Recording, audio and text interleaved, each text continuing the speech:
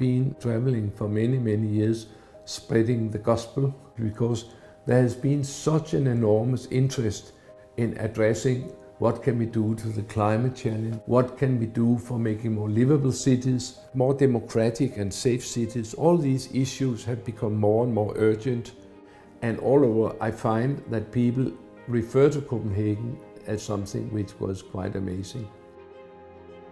My name is Jan Gehl. I graduated as an architect from the Royal Academy in Copenhagen in 1960. I was trained in the 50s, and we learned never to do cities no more. That was redundant, that was old-fashioned. Now we should make individual buildings, and the whole area should be crisscrossed by fat, beautiful freeways. And I rushed out in 1960 to do all these wonderful things which will give modern man a better life. Then I married a psychologist, and then at once we had in the house all these interesting questions between the psychologists and us young architects, and they kept saying, why are you architects not interested in people? Have you considered why it is that your professors go out at 4 o'clock in the morning to photograph the buildings they are to show in the lectures, to make absolutely sure that no people in the foreground will distract the students? 1960s was an interesting time because so much was being built, and it was being built to the modernist tune. And that was a time when the cars really started to flood our societies. So this was progress. More cars and high residential buildings separated. No city, no public space, no nothing. Absolutely nothing was known and written down about how the physical world influenced the life of people. Very early on, I got a scholarship to go to Italy to live for half a year, where we went to study the life of the Italian piazza. After a while, it was quite clear to see the patterns and to see why was this place very popular and why was this place not used at all. And where were people standing, where were they talking. When we came back to Denmark, we wrote a number of articles. It was quite celebrated because it was about the first time ever that systematically studies of people in relation to architecture had been published. My story is really one almost like the ugly duckling, that for many years we were not very much happened, and actually my architecture colleagues thought I was wasting my time. But then it was realized that there was something which was needed, and then it became more and more popular. The latest book, Cities for People, 6 years old now and is out in 32 languages. And that has been almost like an explosion of interest. And these books are now textbooks, which they were certainly not in the 70s and 80s and 90s.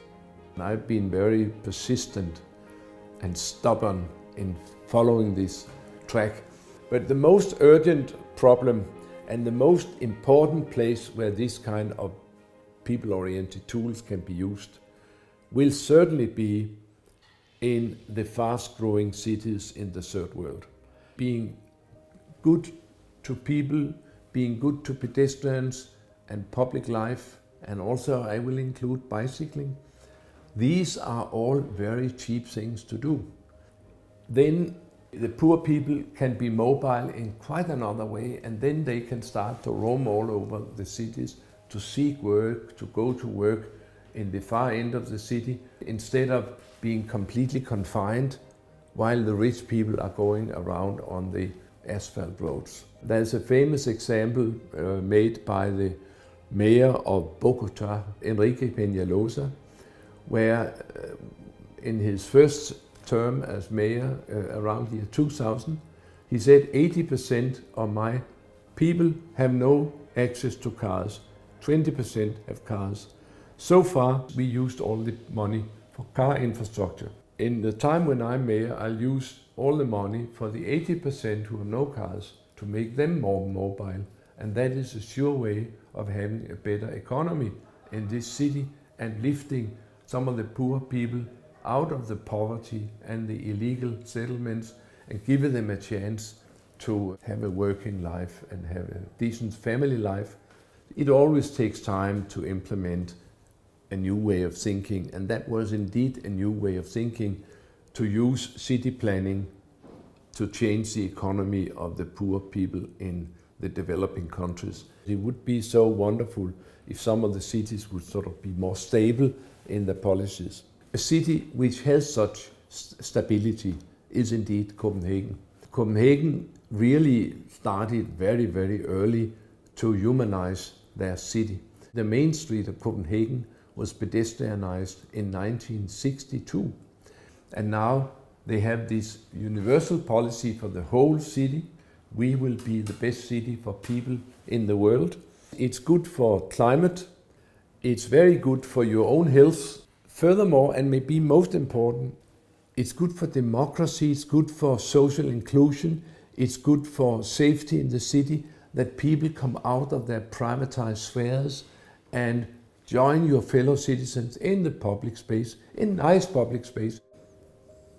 The biggest challenge I see is, of course, that by 2050, 75% of the world's population are presumed to live in cities. That means that we shall build as much urban fabric in the next 30 years as we have done until now.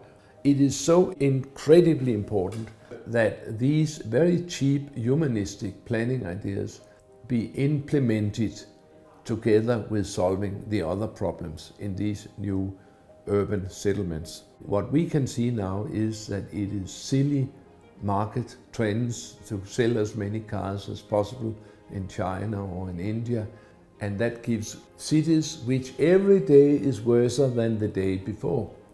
In Copenhagen we've had now a run of 50 years where every day has been a little better than yesterday.